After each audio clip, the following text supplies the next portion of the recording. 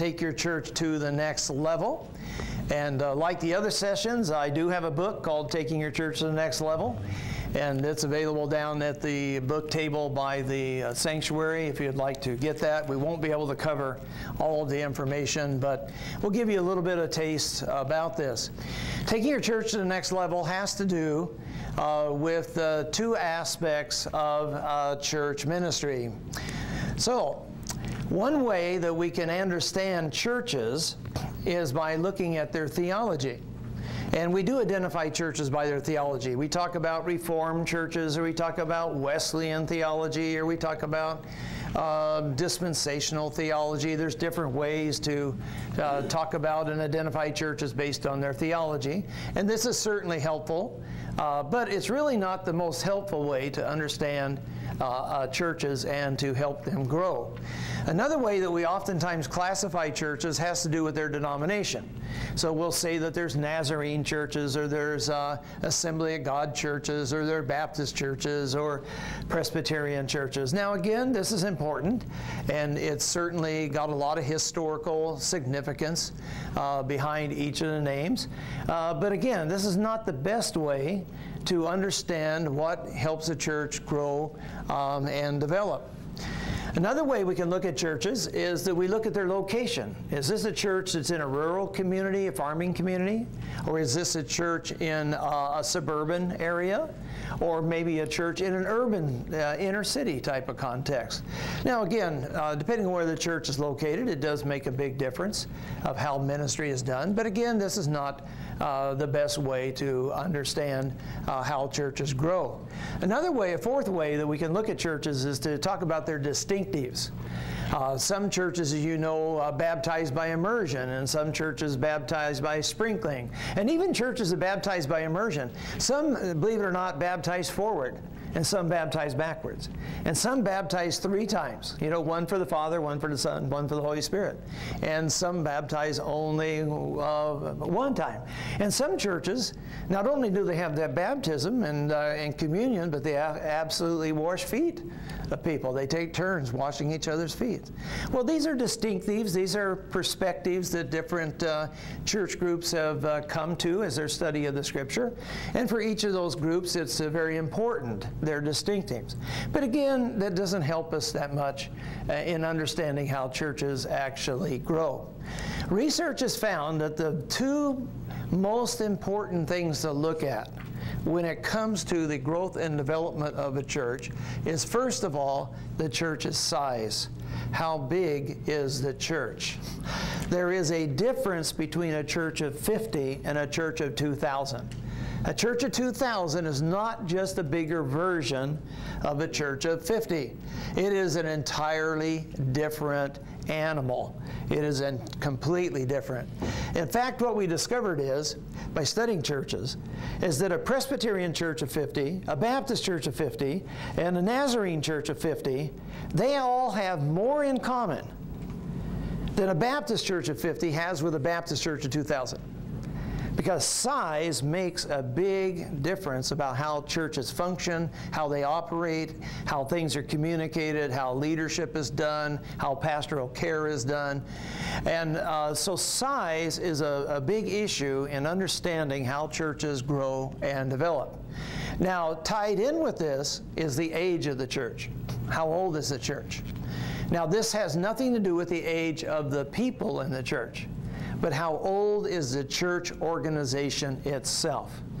You know, and I know, that a newborn baby is different than an 85-year-old person. There are distinct differences. Well, there's a difference between a newborn baby and a teenager too, right? And between a teenager and a person in their 50s who's going through the empty nest syndrome with their kids moving out of the home and stuff like that. We notice this with people. Well, it's true with churches. A baby church that's only 5 years old is quite different than a middle-sized church of 40 or 50 years old. And that church is quite different than an elderly church of 125 or 150 years old. And quite common, and we know this, a church of 150 is usually not very healthy. Well, A person who would be 150 wouldn't be that healthy either, right? In fact, we just don't live that long. The oldest person in America right now is 115. So, you know, that 115-year-old person is pretty frail, quite different than a 5-year-old child with lots of energy running around. Well, the same with churches. So what we do is we put these two things together, and we begin to have a good understanding of the dynamics that cause a church to grow and decline in its history. So let's talk about both of these briefly in the hour that we have together. And if you want to follow up on this in greater detail, you can purchase the book, Taking Your Church to the Next Level, which talks about these in great detail. So in your notes, we're on page 11, and we're looking at living organisms go through life cycles. And what I've given to you on the screen is the current understanding of the human life cycle. And you can see over here on the bottom left that the human life cycle begins with birth. Actually, it begins before that, about 9 months at conception. But, you know, a child is born, and then after the birth and the baby is maybe 6 months to a year old, then we think of the baby as a child, and we go through childhood. And childhood is historically in the United States been defined as somewhere between about 1 year old and about 12 years old. Now this is being redefined a bit today because we're finding that 11 and 12-year-olds are much more like teenagers than they are like children. And that has to do with a lot of the way kids are raised, and TV and technology, hormones and things that are in our food system, and lots of things of that nature. But adolescence is usually considered the teenage years. So 13 to about 19 years old. The new category that's going to be put right in there is being called tweens, T-W-E-E-N-S, tweens. What are they between? They're between childhood and adolescence. They're not quite teenagers, but they're not children anymore. And the way we have dealt with this in the public sector is we now have middle schools that include 6th graders in middle school, where historically we used to have junior high, which started with 7th grade. So in the public sector, they're beginning to recognize that those 6th graders and 5th graders are older than they used to be. In some of our churches, I'm finding now that they are beginning to have 5th and 6th grade children's programs that are run like youth groups. Not run like Sunday school classes, but more like youth groups. And that's a nod to the changes that are going on there. Well, you know, we go out of adolescence, we go into what today is being called emerging adult, which is typically in the 20s and maybe early 30s or so. Young adult today is considered 30s and 40s. So when people say to you 50 is the new 40, that is right. That is right. Because people are living longer, people are healthier, they're thinking younger than they used to think mentally.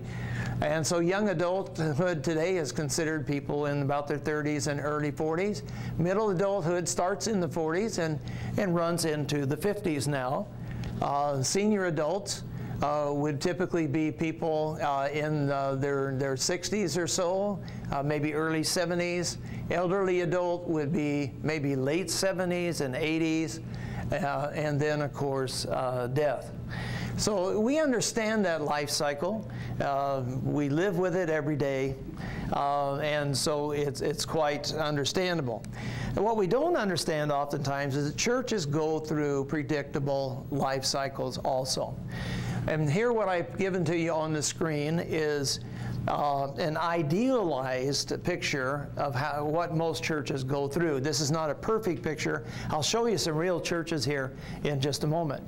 But here's an idealized version. What usually happens is a church is planted over here. Usually you have a church planter. Church planters tend to be young. For the most part, church planting is a young person's game. Some older people do plant churches, but probably 90–95% of church planters are under 30 years of age, or at least in their early 30s. And they will come into an area and they'll have a vision of starting a work for God in a community, and they plant the church. And if everything goes well, the church will grow rapidly. And then somewhere in its life, it hits a plateau and it ceases to grow. And then what will happen is after a period of time, the church will decline, and then the church goes into a time of stagnation. And I mentioned earlier in one of the workshops today, you can look it up in Revelation chapters 2 and 3 with the churches, the 7 churches of the Revelation. They were roughly 40, 50 years old, and they were already dealing with this area over here. They were already in decline. And in many of our churches in the United States, when a church reaches its 40th, 50th, 60th year, somewhere in there, it usually begins to struggle for some reasons that we'll talk about in just a moment. Well, here are some real churches. I thought maybe you'd like to see some real churches. This is a church that used to be one of America's well-known megachurches. Started back in 1907, actually. My statistics here start with 1915. And this is in the book, by the way. It's not in your notes, but it is in the book. The church here was about 100 people in 1915. And it grew to 1925. It grew up to about 1,200 people.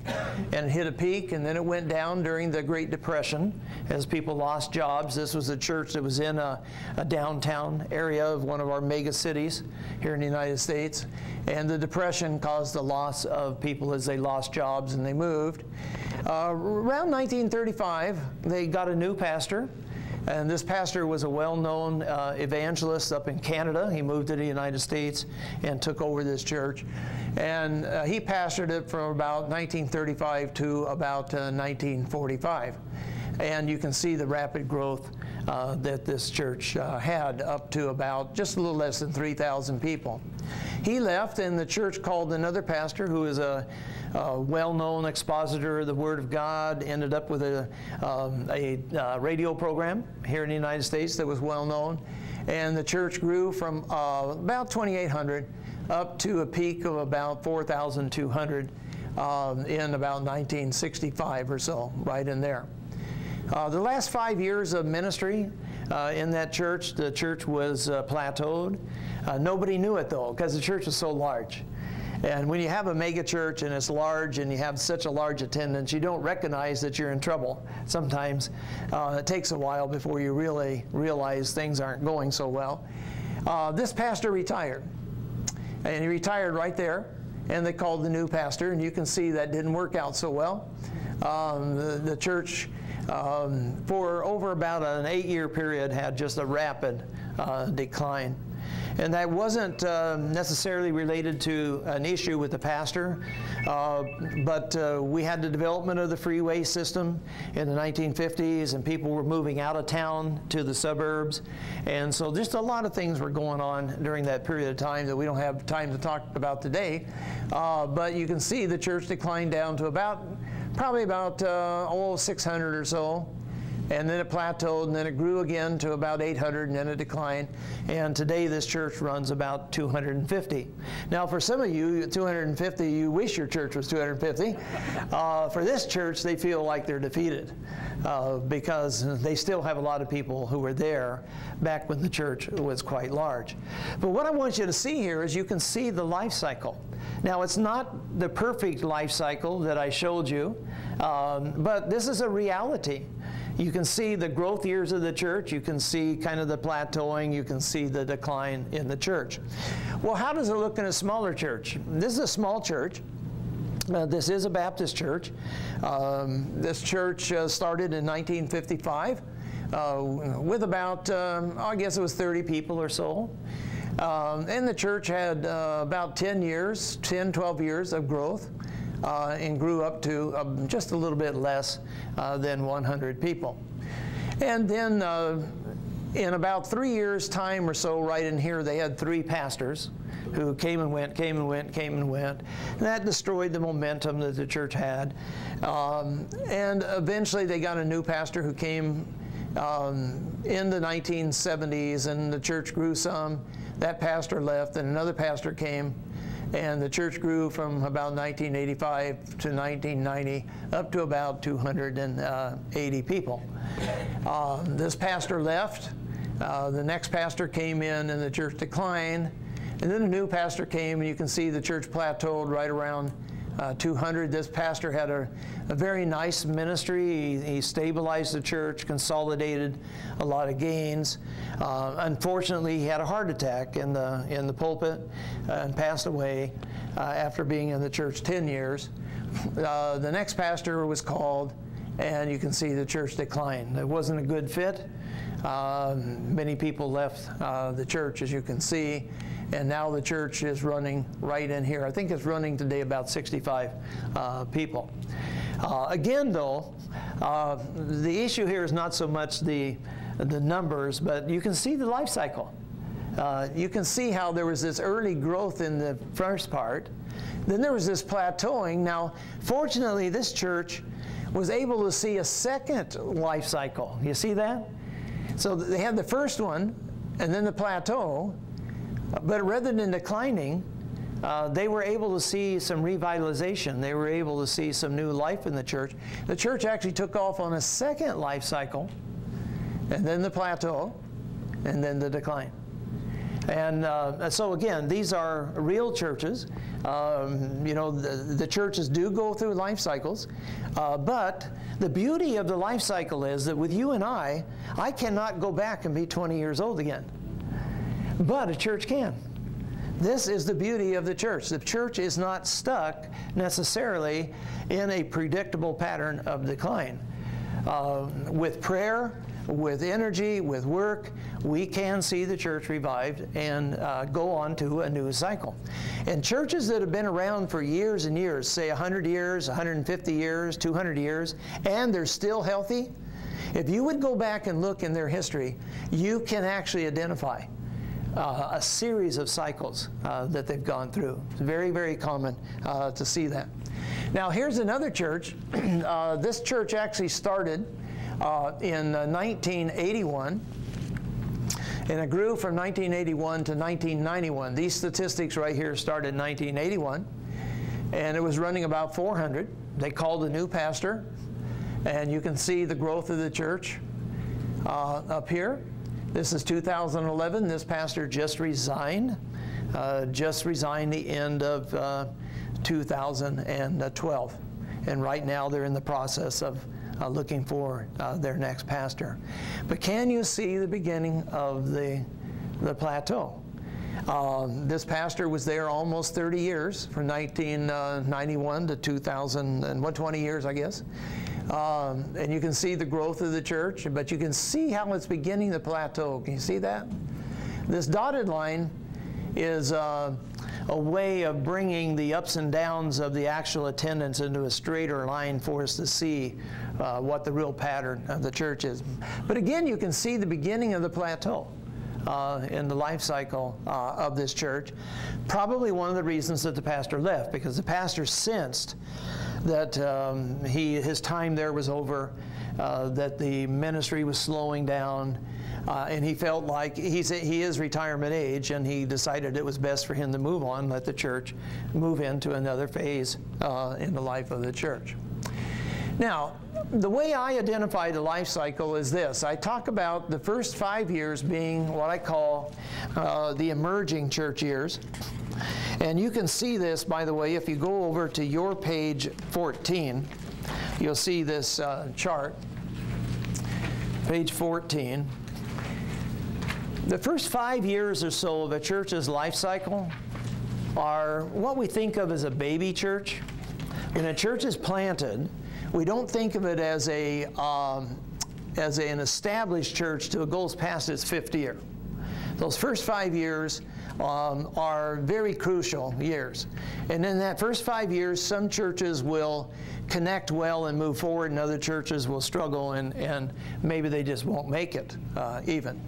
But most churches, if they make it past that first 5 years, they make it for 90 or 100 years in their life cycle.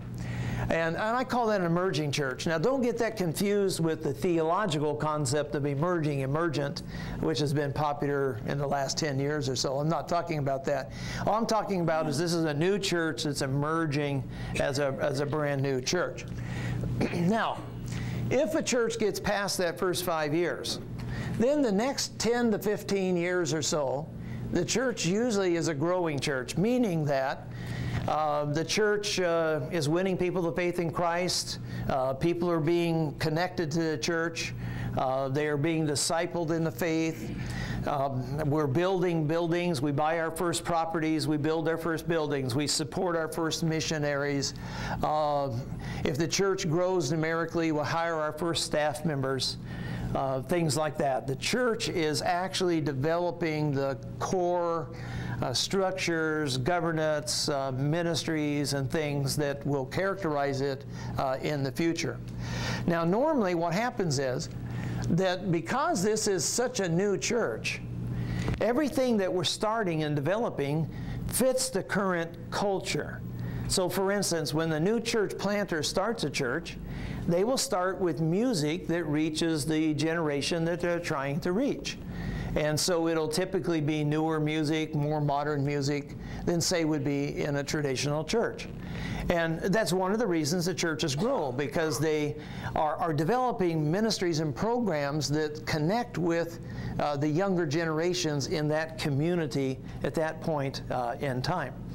And all the facilities will be new. All the ministries and programs will be brand new. It's like moving into a new community where all the homes are brand new, versus moving into a community where that's been there for 70, 80 years and maybe the homes are deteriorating. There's just a freshness. There's a flexibility of starting new ministries and programs, and it's easy to cancel programs that don't work. And easy to start new ones, and everybody's kind of aware of what the vision is, and everybody wants to serve, and everybody wants to participate. There's just an excitement.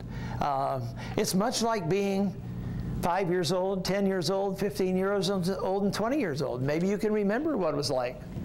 You know, you're 18 years old. You want to get out of the house. You want to get out there and get in the work world. You want to, you know, meet people. You want to get married. You want to have those kids. I mean, there's an excitement. And that's what there is in the new church. And we call that vision. There's a vision. There's a hope for the future of this church. And usually, the first 20 years of a church's life are normally the best years of a church's life in terms of its numerical growth. Numerical growth. Now, it doesn't always have to be just the first 20 years, because I showed you a church that had its best years in numerical growth in the second life cycle, that smaller church. It grew to about 100 and plateaued. Then it had a life cycle that jumped it up to, say, 280. And that happened later. So, you know, every church is different. But generally speaking, the first 20 years are the best years of a church's life.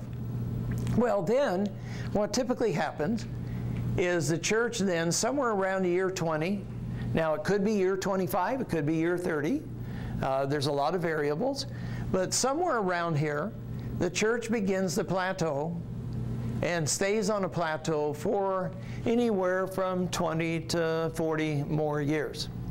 Now, think about this in the reality of the church planter.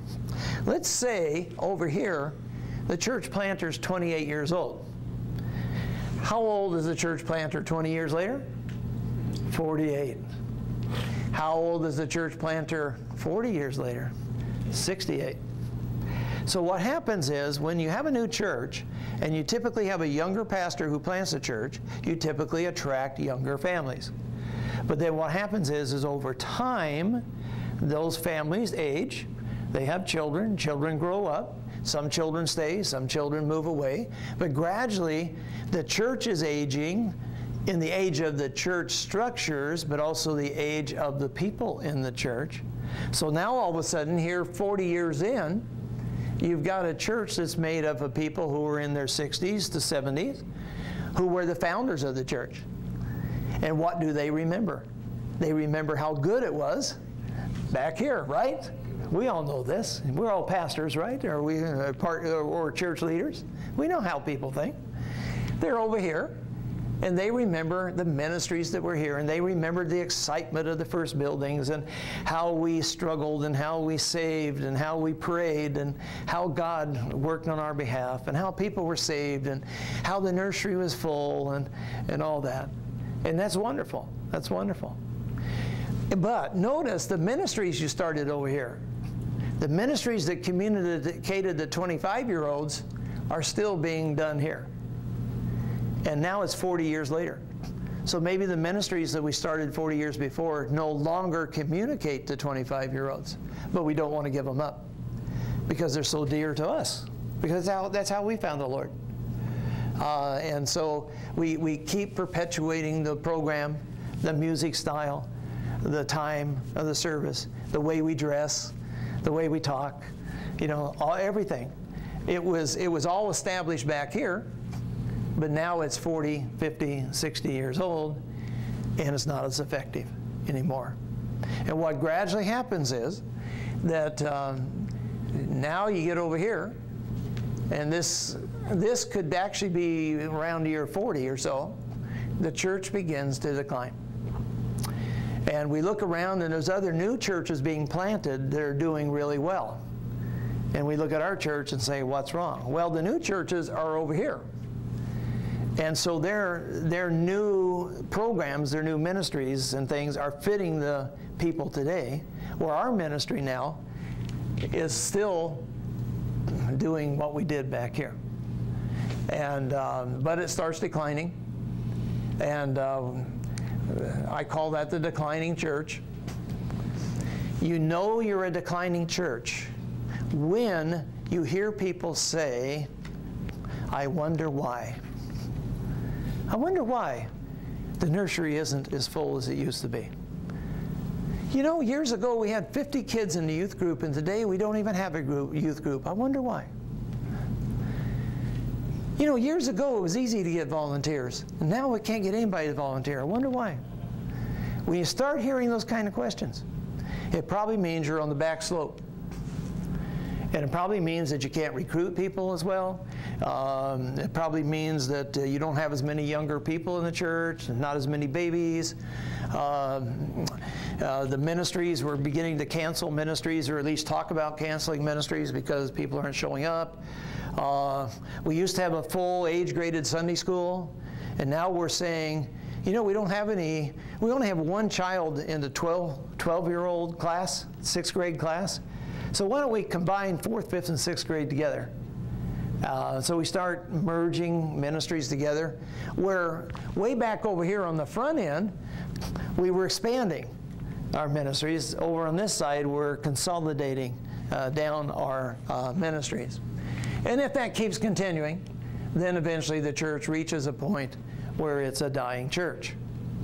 And in the book, I give you some suggestions that you can look at your church to determine if your church is a dying church. There are some actual things you can look at, specific things in terms of volunteers, in terms of amount of giving, number of giving units, worship attendance, things like that, that can actually give you an indication of how much trouble your church is really in, and what the potential is that your church will actually close within, say, the next 5 or 10 years. And so you can look at that. I don't have time to go through that today. Now, what I would suggest to you, and normally we would do this, but I don't have time today because we only have an hour. If you want to know where your church is, on page 12 and 13, there's an actual little questionnaire here. Maybe after the conference is over, tonight while you were at dinner or something, sit down and answer these questions about your church, and then tally it up and see where you fit on the life cycle. Most churches in America, by the way, don't live past about 90 years old. Now, there are some, and you probably have some here in Kentucky, and certainly on the East Coast.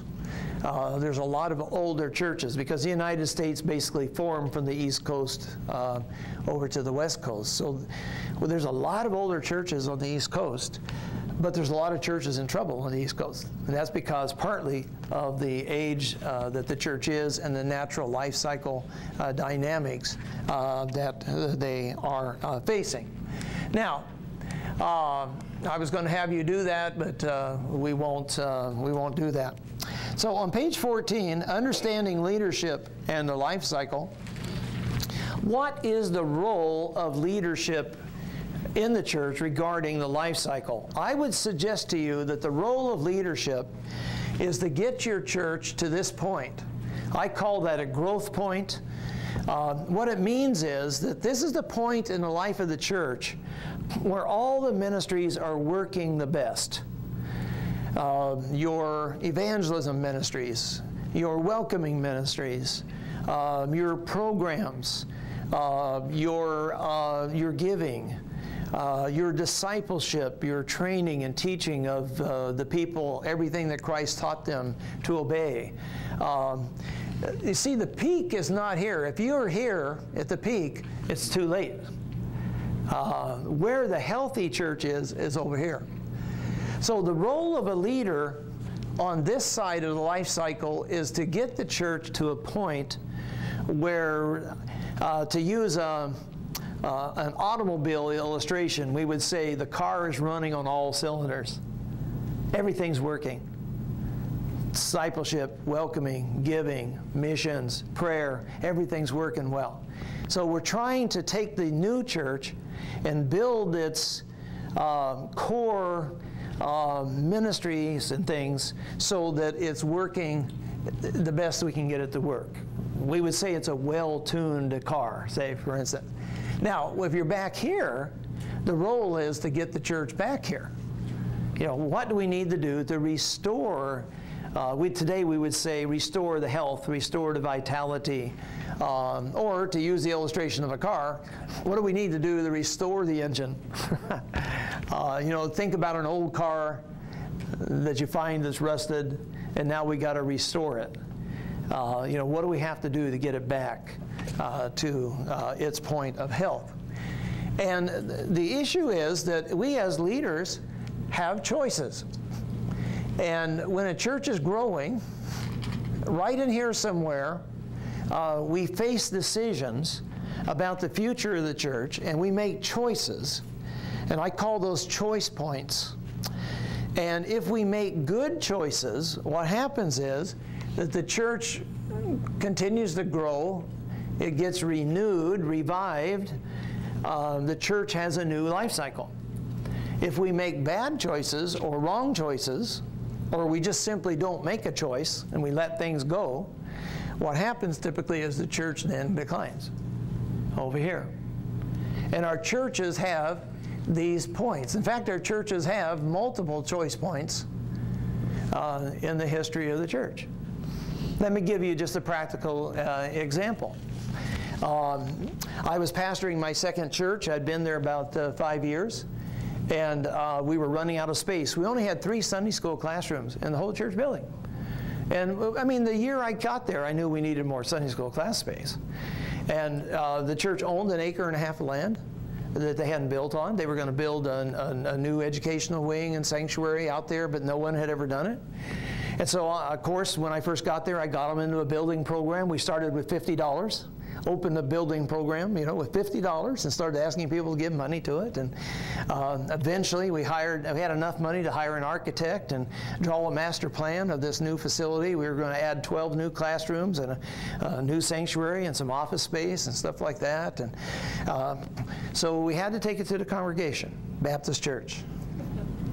So we go to the congregation and our board makes a nice presentation and everything. And as in most situations, there were people who were speaking against it. And it was going to go down to defeat. I mean, as the pastor, I'm sitting there thinking to myself, oh, no, you know, you could just see it coming. And one of the young men, he was about 20 years old, he raised his hand. And he was called upon by the moderator, and he stands up. And he was from the Power family in the church. Now, I don't know if you have Power families in your church. It was a very wonderful family, very godly family, but they made all the decisions. And he was their son, their oldest son. He stood up, and he says to the congregation, he says, you know, when I was about 8 or 9 years old, he says, I remember sitting in a business meeting just like this one. He says, although it wasn't Pastor Gary, it was Pastor Bullard. And that was the former pastor's name way before me. And he says, Pastor Bullard brought to the congregation a plan to build a new church building out here. And he says, as I recall, you know, thinking back about 11 years ago, He says, we voted no. And he says, you know, it's been 11 years before God gave us another chance to build that building. He says, I'm afraid if we vote no tonight, God may never give us another chance to build that building. Wow. God bless him. Man, spoken from the Power family. See, that carries weight. They voted yes. They voted yes. They voted yes. And that was wonderful. It was wonderful. But what had happened, see, and what he said, and they wouldn't use this language, I would use it, the church had a choice point 11 years before I was there. They had a pastor with vision. He had building experience. I had no building experience. He had building experience. He could have been the architect or the contractor. The church voted no. And by voting no, the church had continued on a plateau for another 11 years. Because what did he do? What do you think he did? He resigned. He stayed on a couple more years, and then he left in frustration. And then they had another pastor in there, and then they got me, just a young guy, 29 years old, and they were about ready to vote no on me. You see, the truth is, and this is what most churches don't realize, your church is what it is today because of the choices that the people have made in the past. Just like you and I are choices of who we are by, you know, did you choose to go to school or not go to school, or choose to do this or choose to that? Who did you choose to marry? You could have married that man or that man. You chose this man. Okay, that's, you know, I don't know if you've ever thought about that, but I mean, we are the product of choices we make along the way. Fortunately, we make good choices. We believed in Jesus Christ, so that was a good choice, see? So now we're here versus over there. And some people choose not the Christ, and then they're over here versus over here. But churches are the same way. Churches are small because they want to be small. Now, sometimes the context does impact the church, absolutely. But in many cases, churches are where they are because they chose in the past that particular path. And these are choice points. And so all the way through a church's life, there are options, there are opportunities, and God brings opportunities. Just like he brought to the children of Israel, remember? They're standing on the edge of the Jordan River. Do we go in or not go in? They chose not to go in. So for the next 40 years, they just wander around. Then they have another choice. Do we go in? Do we not go in? You know? Sometimes it's 40 years before the church has another option. Sometimes it's 11 years. But churches have these various choices. So with that just as a beginning, let's go on to page 15 and talk about the size issue and how this all intersects. So how do churches grow? This is under on page 15. Churches, we typically think of churches growing just in a straight line. That churches are planted and then they grow. But that is not the way churches grow. The way churches grow is they typically grow a little bit and then they stop. And then they grow a little bit and they stop. And we typically think of that as stair steps. They grow and then they stop. And then they grow and stop, grow and stop, grow and stop. Now, what's happening at these stoppage points is numerous things. You know, if you've been in a building program, for instance, you just can't continually go to the people for money and keep building. You have to give people a rest. So partly what happens is a church will grow, and then you have to have a time of rest. You have to have a time of consolidating the gains. But then you also have to have a time of kind of restructuring because you have to kind of catch up, particularly if the growth is rapid. Sometimes the growth grows faster than you're able to deal with it, and then the plateau happens, and then it gives you a chance to catch up, adapt the ministries, restructure, that sort of things. And if you restructure correctly, then what happens is then the church grows again, and then it reaches another point. Now, so research basically has discovered that there are plateaus in the growth of a church, and I've given them to you there on your notes. In the United States, there are basically 10 plateau points that churches tend to stop at. And it's on the screen here. It's also on your notes. Churches tend to stop growing at around 35 people or so. And I should say these are not hard numbers. So, you know, a church could be 40, 45 or something, but these are ranges. Somewhere around 35, churches get stuck. Now, my first church out of seminary was 29 people. And you know something? That was 1975. And I visited that church about 5 years ago. It's still about 30 people. So they've been stuck at that first level for nearly 40 years now. And they were stuck at that level before I got there. You know, they just haven't been able to move. Some churches get stuck around 85. And some of you pastor those churches. You go back and look at the history, they've been between 65 and 100 forever. They go up, they go down, they go up, they go down, they go up, they go down, but they're always somewhere around 80, 90 people, normally. Some churches get stuck around 125, some churches get stuck around 200. Now 200 is probably had the most research on it. And we call these sometimes barriers, growth barriers, and the 200 barrier is the classic barrier in the United States. 80–85% of churches in the United States are smaller than 200. That is the most difficult barrier to break. But then when you break through that, many churches get stuck around 400. We call those middle-sized or medium-sized churches. And then some churches get stuck around 800, some around 12, some around 3,000. There's actually a plateau point around 6,000. We're just getting research on these larger churches because historically we haven't had that many larger churches. And the truth is we still don't have all that many. But at least we have some now that we can look at. And 10,000 people is another plateau point. But we're not going to talk about those larger plateau points today. Now, what we need to understand is that plateaus function like floors in a building. The floor offers support, and the ceiling offers resistance. So think about this room right here. We have a floor underneath our feet, and this floor is supporting all the weight of the furniture, us, the piano, you know, the staircase right here. Is supporting all this weight. Then above us we have a ceiling, and the ceiling is resisting the weight that's above it.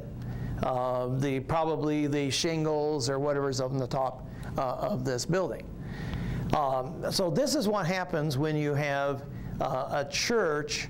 You have a church that develops what we call a floor, and it develops a ceiling.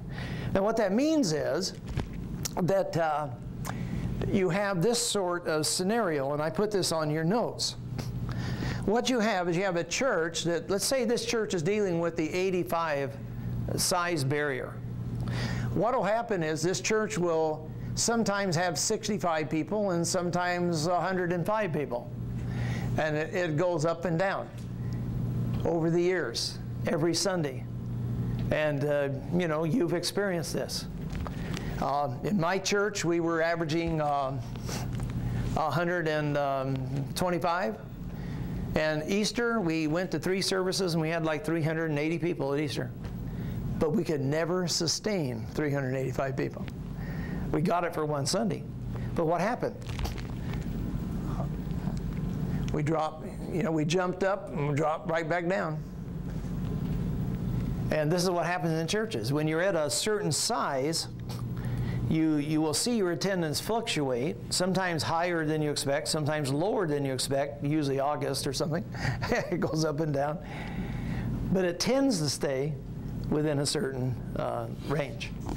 But sometimes what happens is you break through that ceiling and you are able to sustain at the next level.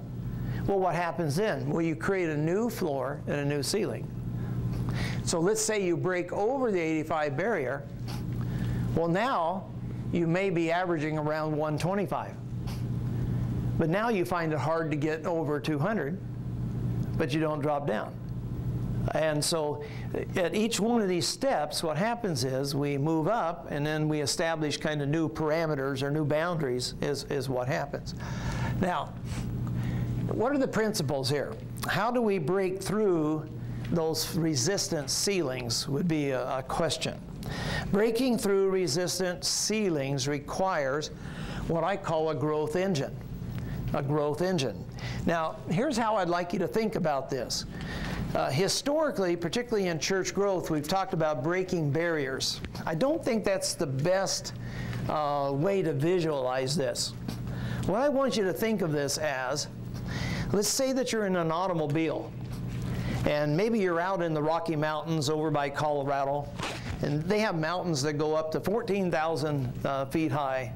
Well, if you're driving your car, and you're driving down here, and you look up there and you see that the road starts to rise and to go up into the mountains, what we naturally do is you put your foot down on the gas and you give the car more gas. And that gas then allows the car to go up over the pass. And then when you get up there, let's say this is 6,000 feet high, then you can get onto the plane again and you can let off of the gas. But then you look up there and you see that the next pass is going to go up to maybe 8,000 feet. You have to give it more gas again to go up there. Once you get up there, you establish a new floor. And that's the way you need to think about this. We're not trying to break through something. What we're trying to do is give our church more gas, more energy, to help it get up to that next level, and then we can relax a little bit because we'll establish a new floor and a new ceiling. But then to get to the next level, we have to give more energy to the vehicle. So the question is, how do we do that, and what do we do? So growth happens in cycles of 3 actions. This is often referred to as the pyramid principle of church growth. If you're interested in this, there is a book written, it's out of print, but you might find it on Amazon.com. It's called The Pyramid Principle of Church Growth, but I'll give it to you here, the essence of it. What it says is that the way a church grows is that first of all you expand the base of the church, then you increase the mass of the church, and then you stabilize the church. Now, as Southern Baptists, you know this principle, and you've used it, and it's called the flake formula. It goes way back. So let's assume this is Sunday school. Let's say we got 50 kids in Sunday school, and you want to increase your Sunday school. What do? Well, you add more classes and more teachers. Then you add more students. Then you stabilize. You add the structure, you grow, and then you stabilize. Well, let's think of it this way. We're in a church. We've got 100 seats in the auditorium, and we're kind of stuck around 80, 85. And we discovered that we're stuck at what's called the 80% rule, that when your auditorium is 80% full, it's difficult to grow. And our momentum starts growing, and now we're running 90, now we're full, we're running 110. And what do? You go to 2 services. By going to the 2 services, it allows you to increase the mass of your church because you can hold more people in the building. And now we stabilize the ministry at that size. So by going to 2 services, what that does is it allows us, the 2 services increases the ability of our church to deal with the increased number of people. Same thing happens. What if you have 10 small groups, and you train another 10 small group leaders, and so next year you start 20 small groups. That allows you to recruit people into 20 small groups versus 10, which allows you to grow. You stabilize that, and the church is larger. Your church is on too small a property, so you buy new property across town and relocate and build new facilities. And the new facility allows you to reach more people. and you stabilize as a larger church. You can think through this in many different ways, but that's how churches grow. Otherwise, what happens is we move up to that plateau, up to that stair step. Now, we're going to take a rest perhaps, but you can't rest too long. But what we want to do is we have to restructure to allow us to move to the next level. That restructuring means train more Sunday school teachers, train more small group leaders, go to a second service, remodel the sanctuary to allow for maybe a welcome center. You have to do something to restructure the church so it can move to another level and has a larger capacity to reach more people and hold more people through the ministry of the church. So let me give you quickly here just some key issues at each one of these points. What are the key things that typically have to happen when a church is around 35 to 65 to grow larger? One of the key things usually is the church needs a full-time pastor. It's very rare for a bivocational pastor to grow an older church. Now, let me be clear here. When you're planting a church, a lot of church planters are bivocational. And that seems to work because there's that excitement and that energy at the beginning. But when you're talking about an older church, a church that's been around for 50, 60, 70, 80 years, bivocational pastors basically are able to sustain the church but not grow the church.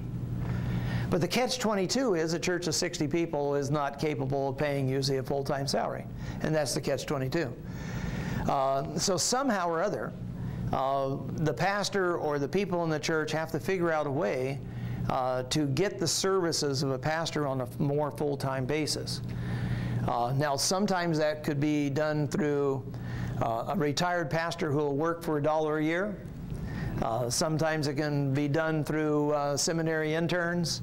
I mean, maybe just volunteers. But somehow or other, we have to put more energy into the church in order to break out of the staleness that the church finds itself in when it's older. Usually an adequate facility is a challenge here, because many churches that are stuck around 35 to 60 are literally in too small buildings. Or some of them are in too large buildings, particularly if they were a large church that shrunk. 60 people in an auditorium that seats 600, we usually won't grow. Because the visitors, the guests will come in and it just feels so defeated, they never come back. So you have to remodel and make the space smaller, or you have to meet in a fellowship hall, or just not meet in the church building at all and meet over here in a school somewhere for a while until you build up the mass again and then maybe move back. Have to do something. But a lot of times what happens is you're a church of 65 and the building only seats 70. And you stay there for 10 years. Well, the problem is you've got to get out of that building. But see, that's the choice point. The people have to make a choice. But the rent here is so good. And look at all the parking lot. We got 200 parking places. Yeah, but it only seats 70. You're never going to get 200 cars parked out there because there's not room for them in here. Oh, but the rent's so good and the school's been so good to us. Hey, that's a choice. What's important here, the rent or reaching people? You have to make those choices. More than one family. A church of 20, 30, 40 people sometimes is one family. I don't know if you've ever noticed that. It's the mother and the father and their 5 kids and their husbands and wives and their children, and their influence on that church is so overwhelming, no matter how loving and godly they are. I mean, they may mean the best, but their influence is so overwhelming that people see it and they leave because they don't sense that there's opportunity for them to be involved and to make decisions and to have any leadership in that particular church. So somehow or other we have to work very hard at assimilating new people in and beginning to get people into the power structure of the church, so that they're, you know, you got 11 people on the board and 7 of them are from one family. Not healthy. You know, we got to move to a different scenario, and that's hard to do, but we have to do it. We have to move in that direction at least and make some changes. Worship and children's ministry. In a church of, say, 65 people, you need to have the best worship service you can have and focus on the children's ministry, not youth ministry. Historically, what churches focus on with youth ministry, thinking we'll get the parents. Today, youth come, but their parents don't come. But if you get the children, you will get the parents. And so it's better today to focus on children's ministry. You know, refurbish, remodel your nursery. Make sure you got new cribs versus old cribs. Make sure you got clean toys. Make sure you got nice clean carpet. Make sure you got the right new colors. You know, remodel the 1st and 2nd and 3rd grade Sunday school area. Pray that God brings you those younger children. But you got to prepare for them, see? If you don't prepare, if somebody comes with a baby and they walk into your nursery and it looks like it's a nursery that was designed for 40 years ago, they won't come back. So you have to build the structure, remodel the nursery, pray that God will bring somebody. What I've discovered is you remodel that nursery and you bring it up to the state of the art, lo and behold, a family shows up with a baby. You know? Is it build it and they'll come? Well, to some extent. Now, you got to be careful in that. You got to be careful in that, because we can build outrageously too large, too much, and necessarily they won't come. But I think in small incremental steps, like remodeling a nursery, I think it does help. But to build a whole sanctuary, you know, maybe not. Maybe later when we get some momentum. But we've got to be thinking about this. How can we attract, you know, our children? Got to get above a critical mass of 50. So, you know, to have a good worship service, you need at least 50 people in the auditorium, singing, clapping, making a joyful noise unto the Lord.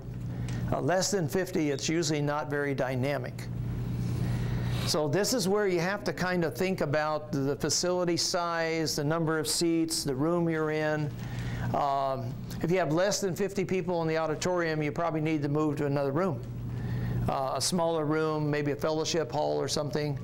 Or again, maybe move to another building off campus that would be more conducive to a crowd of 30 people worshiping, and would feel good, feel better, so that when guests come, it feels like we're on the upward trend versus the downward trend.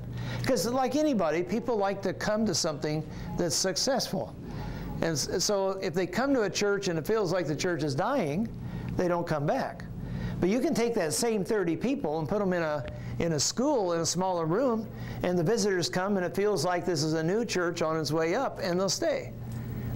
So we have to be, you know, strategic about how we think about these things. What about breaking above 85 to 125? You need the minimum ministries of worship children, women's group, a men's group, and maybe youth ministry.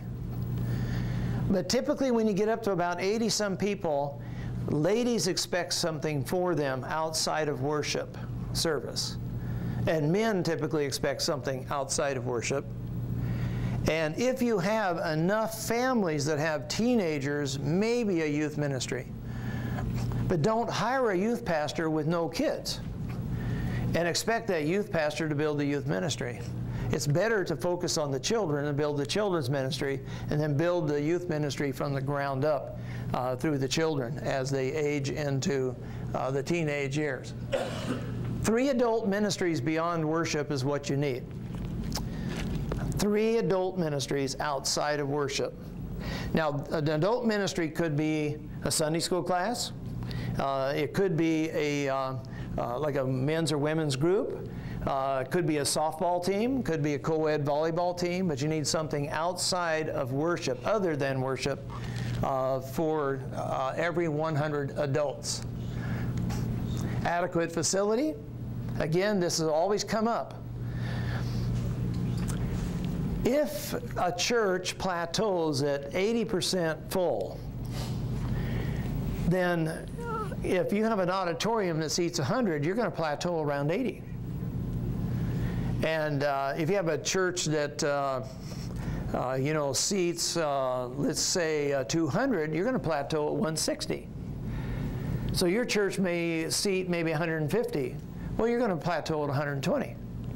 That's what you're going to plateau at. And this is realistic. In fact, I think today, in many parts of the country, churches plateau at 70% full, not 80% full. So a church that could seat 200 will plateau around 140 people in one service. And this is real, this is realistic, it happens. And we've got to pay attention to that, and we've got to adjust our seating capacity to allow our church to continue to grow. We need at least a half-time secretary in a church of this size. Somebody who's there to answer the phone at least 8 to noon, Monday through Friday. People call churches and there's nobody there. There's no answer. And we need somebody there. We need somebody to be able to talk to people, to instruct people, to greet people, as well as to help the pastor and to do some of the administrative load in the church. Now, breaking 200, this is the last one I'm going to talk about, and then we'll call it an afternoon. But breaking 200 is the most difficult barrier to get over. There's been a lot of research on this. Here's what we basically discovered. Normally, to break 200 people at worship, you need to have a second pastor and a full-time secretary. So that means you need to have at least 3 people on staff. 2 full-time pastors and a full-time secretary. That will typically allow you to serve and care for enough people to get over 200 people at worship. Along with that, you need to add new groups. New groups attract new people. Now again, historically, Southern Baptists understood this through the flake formula going back, 80, 100 years ago. New classes bring in new kids. New classes bring in new adults to Sunday school. New ministries bring in new people. It's the new ministries that get new people. Old ministries, if the new people wanted to be at your old ministries, they'd already be there. They're not coming. And I don't care how long you keep that old ministry going, the new people aren't going to come. It's the new ministries that get new people. And the church growth principle basically is stated this way: new units for new people. New groups for new people, new classes for new people, new worship service for new people. You want to get new people? Start a second worship service. You get new people. You want to get new people in your small groups? Start 5 new small groups this year. You have to start something new in your church if you want to grow. And basically you need 1 group for every 15 adults. Now by group, I mean a group of, say, 10 or 15 people. If you have 200 adults, then you need about 14 groups that people can participate in. Now those groups could be Bible studies, they could be sports teams, they could be craft classes, they could be reading groups. It doesn't matter. You just need to have a group for about every 15 adults in the church, like a small group or a Sunday school class or something of that nature. Pastor focuses on managing the church's ministry. The pastor has to move from being a caregiver to more of a manager of the program, the ministries, the leaders of the church. So the pastor has to begin to move away from visiting everybody in the church, visiting all the hospitals, that sort of thing. You have to move into being more of a leader versus a caregiver. You have to release other people in the ministry. You have to let other people do things, even if they don't do it as well as you would do it. You got to give people a chance. You got to give them opportunities to try and do things. you have to expand your facilities. One of the things that we've discovered with the 200 barrier is that almost always it takes a second worship service. Not always, but almost always. Probably 90% of the time. For a church to break over 200, it takes a second worship service in order to do that. And so the challenge is to help the people begin to see that. Because small churches don't want to go to the 2 services. Because they'll always say, well, we'll be 2 churches. And the answer is, that's right, we will be. But is our priority to stay small and know everybody, or is our priority to go to 2 services and reach new people for Christ? So it comes down to where we have our values. You know, what is the thing that we value? Do we value fellowship over evangelism? If we do, we'll stay in 1 service and we won't grow. But if we value outreach over our own comfort in fellowship, then we allow our church a chance to grow and to develop. Have to keep the structure simple. Don't let the structure get bureaucratic. What this means is, for Baptist churches, this means a 1-board system with very few committees. I would say no more than 3 committees in a church. A 1-board system. Not a 2-board system, not a 3-board system, not a 4-board system. I've been in Baptist churches with 4-board systems. They don't go anywhere. 1-board system, whatever you call it, elders, deacons, pastors, you know, just a 1-board system with a few committees, and you delegate responsibility to people, not committees. Because people get things done, committees don't. You've been on committees. Committees are good at discussing, they're good at talking, they're not good at doing things. But people do things. So you streamline the structure and allow the church to have the freedom to move forward. Also means, by the way, 1 congregational meeting a year. Not once a month and not once a quarter. It means that the congregation trusts the pastor and the leaders and delegates to them the right to run the church within the budget and within the constitution and bylaws of the church. But they allow that pastor, the staff, and the board to run the church and only bring to them decisions that are major decisions. Major decisions would be like buying, selling property, indebting the church beyond a certain amount of money, you know, typically thousands of dollars. Changing the bylaws, changing the Constitution, changing the doctrinal statement, those would all be major decisions. But day-to-day decisions on running the church is delegated to the pastor and the board to run the church. That allows the freedom of the leaders to lead. The congregation's job is not to run the church. The congregation's job is to elect godly leaders and then get out of the way and let them lead. And now I'm gone to preaching, so I better end. Okay. God bless you.